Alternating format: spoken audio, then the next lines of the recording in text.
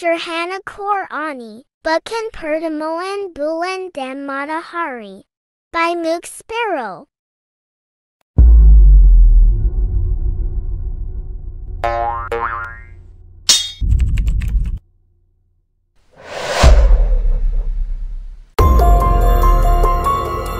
Di siang hari kita tetap bisa lihat bulan.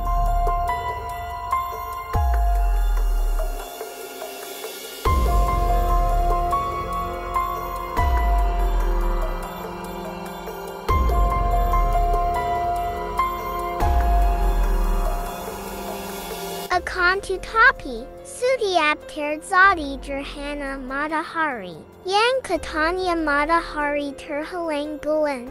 Kenapa kita hanya lihat matahari sendirian, dan tiba-tiba gelap lalu terang lagi sendirian juga? Bulannya gimana?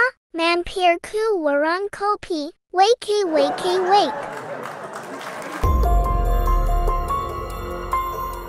Cuplikan gerhana matahari, tiba-tiba gelap, lalu terang lagi sendirian.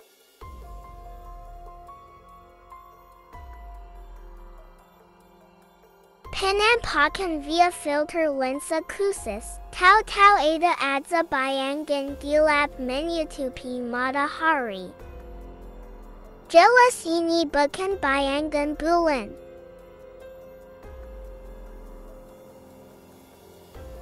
Gerhana matahari, gelap dan terang sendirian tanpa ada bulan. Sudah sadar, ada logika yang selalu kita lalaikan selama ini. Jika di situasi normal kita bisa saksikan matahari dan bulan bersama di siang hari, mestinya saat gerhana matahari kita bisa lihat juga bulan mendekati menutupi dan menjauhi matahari. Jadi kita sadar sekarang bahwa saintis bilang gerhana matahari itu karena matahari terhalang bulan adalah tidak benar. Apalagi di surah Yasin ayat 40 disebutkan, matahari dan bulan itu mustahil bisa saling berpapasan.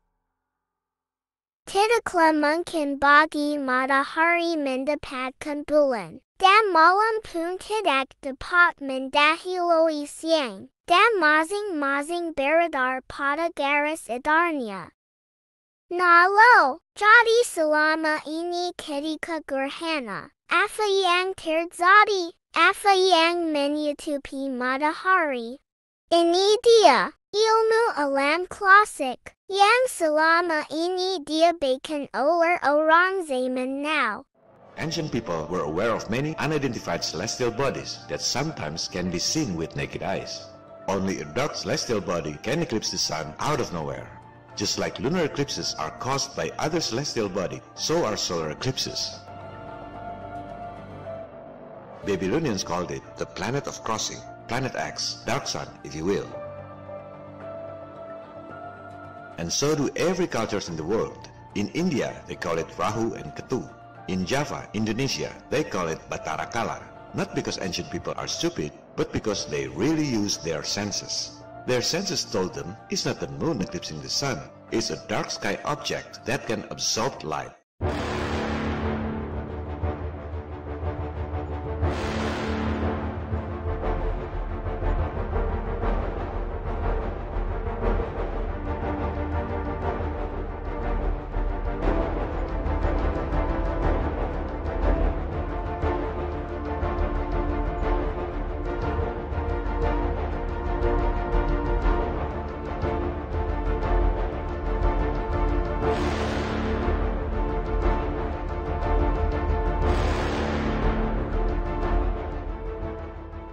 That eclipse the moon either. It's a similar dark sky object. And you know what? They didn't just make theories. They calculated the cycle of these dark objects, so accurate we still use today, Saur's cycle.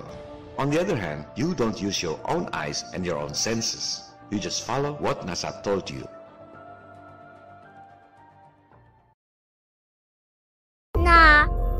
Maka proses terjadinya Gerhana yang diajarkan selama ini terbukti tidak benar. Berarti prinsip kosmologi yang kita anut 500 tahun terakhir ini runtuh semuanya dan wajib diganti demi kebenaran sains.